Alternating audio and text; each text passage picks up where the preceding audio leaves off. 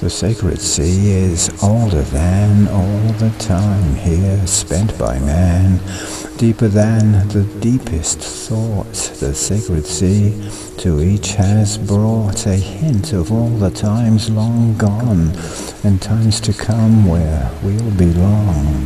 The sacred sea is purity from very deep, the way to be like our souls in spirit formed, flowing through our egos, born into this world before we leave. We feel its breath in times we weave the patterns left when we return to the place for which we yearn, to the place that's in between when awake and when we dream.